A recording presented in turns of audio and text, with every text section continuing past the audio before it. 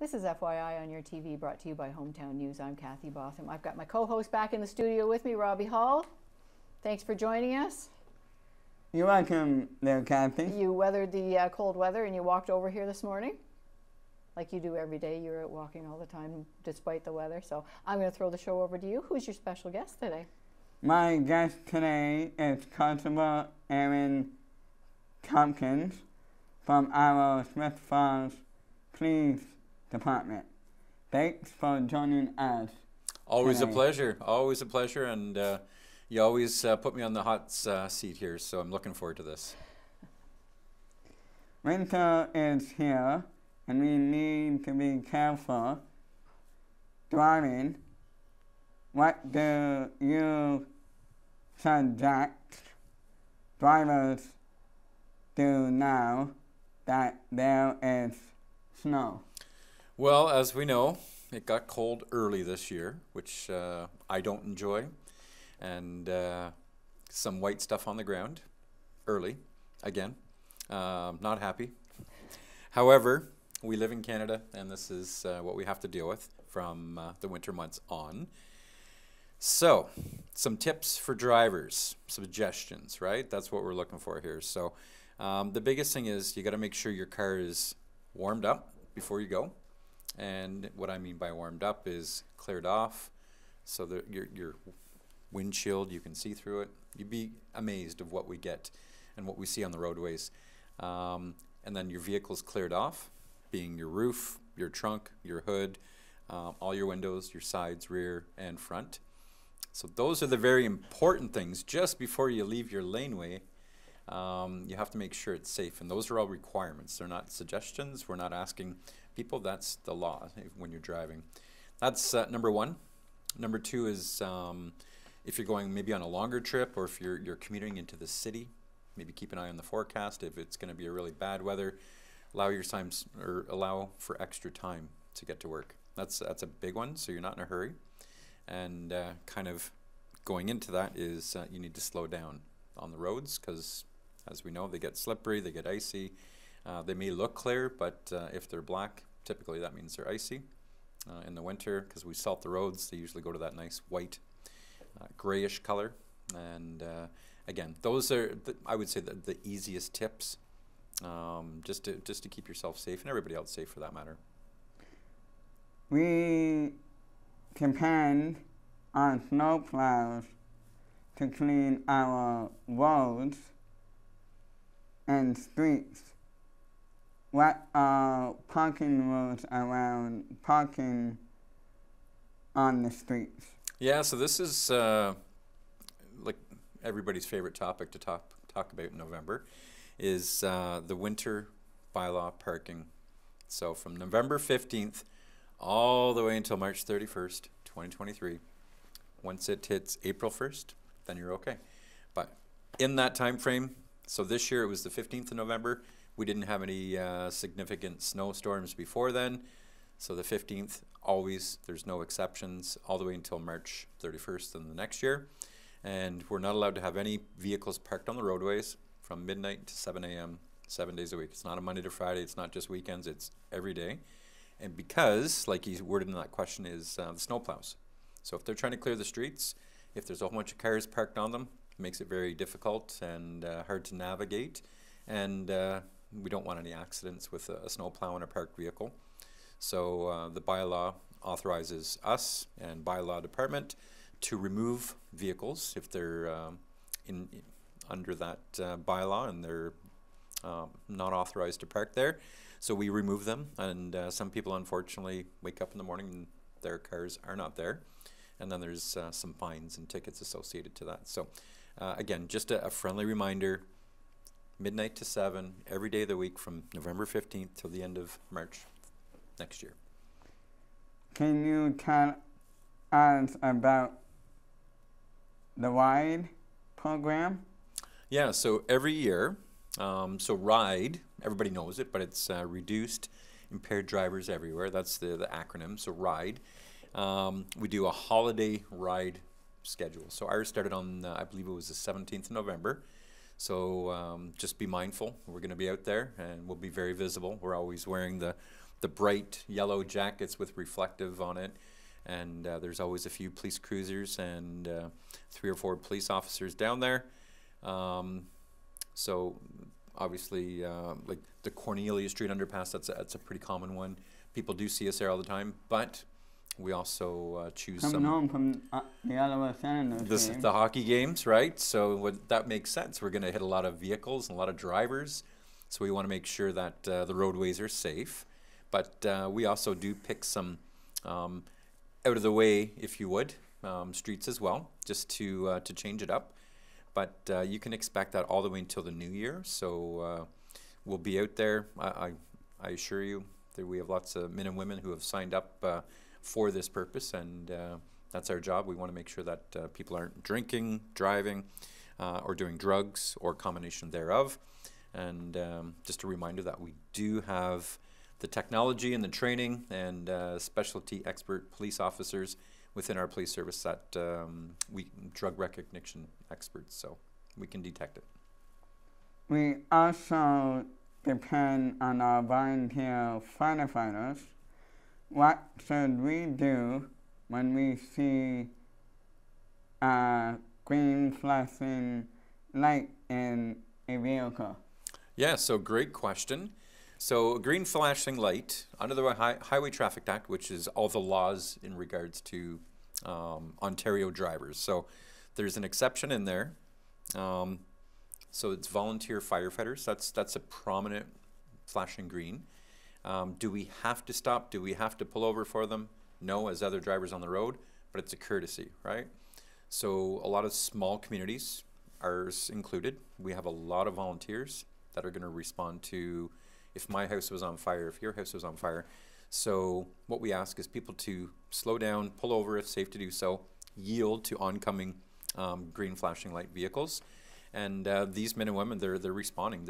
It's an emergency. They're trying to get to help somebody, save a property, and a traffic accident, you name it. They respond to a whole bunch of things.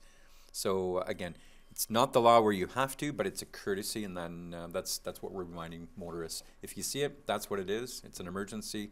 So if safe to do so, make sure that you try and pull over and yield to them. Christmas is only a few weeks away. Will our police department be collecting letters again this year for Santa Claus? Oh, yes, we will. And we're going to start that on the 1st of December. And I believe we were going to run it, was it the 15th or 16th? 16th. 16th being that Friday. And that way the little elves in the police service can make sure that Santa gets those letters, and then the letters can get back to the children that wrote the letters. And what we do love every year, and some kids are really, really great at it, is the decorating envelopes, drawing pictures. Santa's told me that this is what he really likes, and Mrs. Claus, she loves seeing that. So, you know what, decorate the heck out of them and make those lists good. And we have a lot of fun doing it. And again, another great program. We're happy to do it. We'll do a Facebook post on our social media, as well as just letting people know the cutoff dates, the start time, how to submit the letters. So there's an email address, and there will be the old-fashioned drop mailbox outside the police service on the 1st. So our Smithsboro Santa Claus Parade is Saturday, December 10th. It is nice to see police officers there keep people safe. yeah, and the biggest part is the guy in the end, right? We've got to make sure he gets from start to finish, doesn't fall off, right? So we don't need any of that. But no, we're happy to do it, and we really look forward to the Santa Claus Parade every year. And we were just making some comments the other night about it, but how it switched to that nighttime parade with all the lights, it's just so much more spectacular. A lot of communities... And this year it's cowboy. I know, it's cowboy themed, so it's going to be really interesting. See how many horses come out, a lot of cowboy hats maybe. But you know what, it's going to be a great time. And we are happy to make sure that Santa gets safely from start to finish, as well as everybody else that's in between, because we know it is busy. And the only thing we do ask is when the parade's coming down, obviously we don't want people, children running in front of the parade while it's going on. Even if there's a small gap, we don't want you running across the street. I believe they're instructed not to throw candies this year, so again, there'll be lots of other vendors out. I know Remax is normally out doing popcorn and stuff like that, so there'll be lots of other goodies, but we just want to make sure everybody's safe, and most importantly is get to see Santa. Thanks for being here today, and we look forward to see to our monthly visits from you here on Apple I. And thank you for joining us today, Aaron. Have a great day. Thanks, buddy, and I appreciate you not giving me too many hard questions today. Only one or two in there, so better than the last time. Oh, now he's going to throw it over to me. I'm going to And the hard Kathy questions. is up next, so I don't know what she has prepared, but you know what? This is it's my pleasure, and always an honor to be interviewed by Mr. Hull here. So Absolutely, absolutely. It's a pleasure to have him here as part of our team here too. You are a volunteer with our food bank, our community food bank. I didn't realize that till the other day because you were helping out with BAM as well, Build a Mountain yeah, Food. I have many mysteries. Yes, you do. I do volunteer quite a bit on my own time in the community, which is great. And again, don't do it for any recognition. It's more just I like giving back to the community that I work in, and I eat here, I play here. So, you know what? Why not? So I have about 4 or 5 different organizations that I volunteer with, and the food bank. That's obviously a no-brainer for me, especially in the last couple of years with that increase of need. And now even more so with the inflation rates and the cost of everything is just ridiculous. So yeah, so I was there. BAM, we were, I think I showed up at 9:30 and we didn't end until almost 5. So it was a great day. So many, I watched a lot of the interviews you guys went around and did, and we had such an amazing team. I was just one. There was probably 30 or 40 of us total that were out as part of this BAM campaign for Smith Falls. The numbers have increased so much. People need our food bank. So to have a program like that, the event was great. Yeah, so even locally here, our numbers are higher than like surrounding communities. So I think other communities around 30 or 25 to 30% of an increase, and we're closer to that 40% increase mark. And it is scary, but you know what? They're doing a great job there, and a lot of volunteers. They do a wonderful job. So. And another way to support our food bank is to go to the holiday train. Holiday train, yeah. So that's coming up as well, and they will definitely have a big drop-off box or something there. That's another great initiative, and just want to say a big shout out to a lot of our local grocery stores for participating and doing up the bags. They were just so easy. I was on the back end, so the stuff would get delivered, and then one of my roles was we're like a big assembly line. We're just putting stuff away, and it really was efficient and really well ran, and it was great to be part of. That was my first BAM with the food bank. So you certainly are a well-oiled machine over there, because they have to open the big doors to let everything in, and we're trying to get it in as quickly as possible just to keep the heat in the building too, yeah, right? It gets cold in there with that big door. It's a big door. Yes, for sure, for sure. It was amazing to see everybody over there just working together, and it's so important. Our numbers are gone up. That's more the need for the need, for sure. Exactly. For sure. Now, you also are going to be a celebrity server, I heard, at this event. We had some people here from the high school this morning, the principal and one of the council members. Amazing. Yes, that's November 30th. That's Wednesday. You're going to be a celebrity server, and 10% of everything. I don't know how well we'll do. In a former career, I may have done some serving, so I have a bit of knowledge and skill, we'll say. But Deputy Chief MP and I are going to be there next Wednesday from 5 to 8. And it's a great initiative, great on Pasta and Pizza to do something like this. And you know what? It goes right back into the school and the programmings that they're fundraising for.